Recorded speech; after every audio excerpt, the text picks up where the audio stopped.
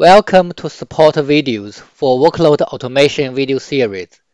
This video will demonstrate how to resolve the issue when the user cannot view control module jobs documentation with the CTM5507 agent encountered error, failed to read file error when the job owner is not a valid OS user on Control Enterprise Manager GUI. For example, here is a regular OS job. We can view its documentation.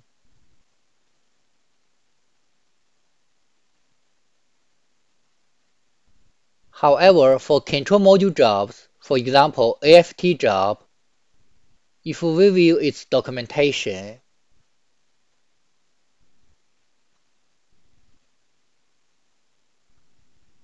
we will see this error message. Agent encountered error, failed to read file. This is because the OS job has a valid OS job owner. But for the file transfer job, its owner is its connection profile, not OS user. This issue could happen to any control modules like managed file transfer, SAP, database, PeopleSoft, etc. As a solution, we need to enable the parameter disable_GCL_SEC. Log on your Linux agent environment. Navigate to the CTM agent, CTM data folder. Check the os.dat file. Now do a backup of this file.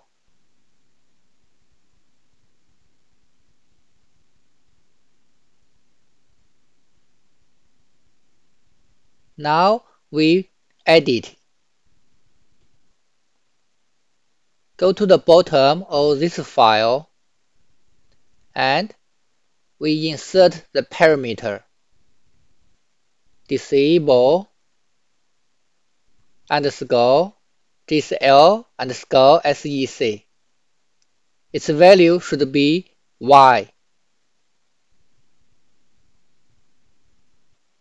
Save and exit. Remember, we must run the agent in root mode. Check the current user. If it's not root, we need to switch to root. Now we can restart the control agent.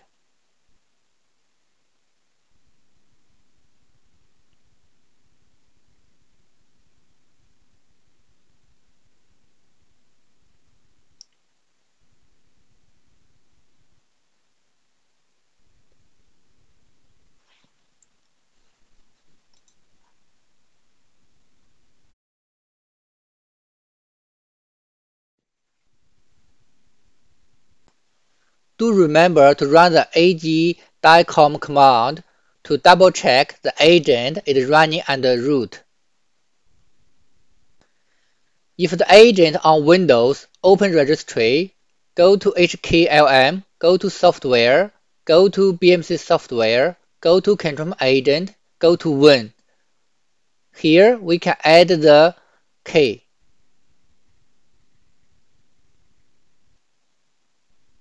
Disable_GCL_SEC again. Its value is Y. We edit. Now we need to restart the agent to take effect the change.